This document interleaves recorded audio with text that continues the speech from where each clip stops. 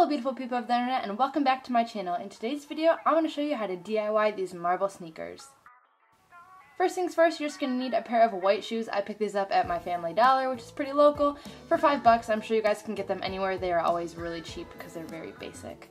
Next up, you're just going to need a white and a black nail polish, and you're also going to need a clear coat.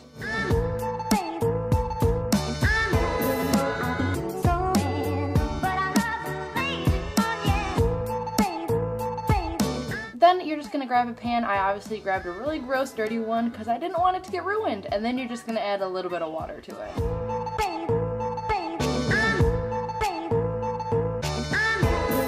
After that, we're going to start with a few drops of the clear coat. This is just going to give a good base for the other nail polishes to sit on.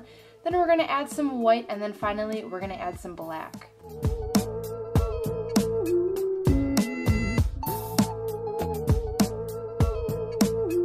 Once that's done, we're going to add a little bit more clear to it and then put the final little drops of white into the mixture.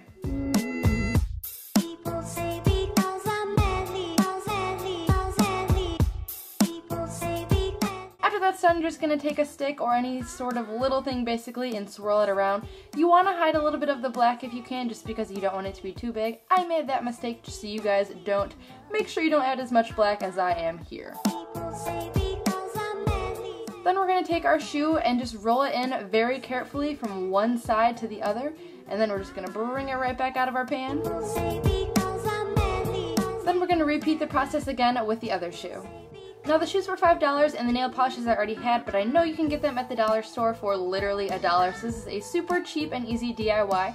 If you guys like this video and you want to see more marble DIY, be sure to give this video a big thumbs up and make sure you hit that subscribe button down below. Thank you guys so much for watching, and I'll see you in my next video.